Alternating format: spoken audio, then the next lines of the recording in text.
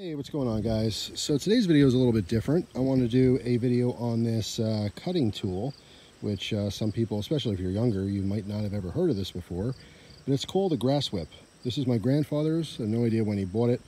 The reason it's being talked about today is because my dad was doing some landscaping stuff. I was helping him, moving a bunch of rocks, and he was doing weed whacking, and he ran out of string for his weed whacker. So he went to the old trusty shed and grabbed my grandfather's grass whip and finished all the weeds with that. So yeah, just a good opportunity to talk about it a little bit in case you never saw this before. It looks kind of like a golf club. So how you would use this, if you look on the end here, you have double-edged serrated blades. All right, let me get in a little bit closer like this so it can focus properly. So you can see there's just serrations on both sides. All right, really simple.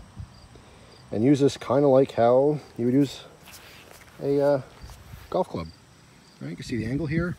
What you want to do, actually come over here by these weeds, is you're going to come down just like you're going to be golfing.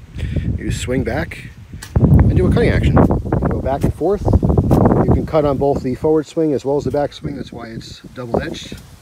Sorry about the wind here. I'll give you a quick little demo with these weeds. All right, come in. See how it cuts it? Really simple concept. All right, this one's been used for a very long time. This one's a true temper. You can still find these things for like $25 on Amazon.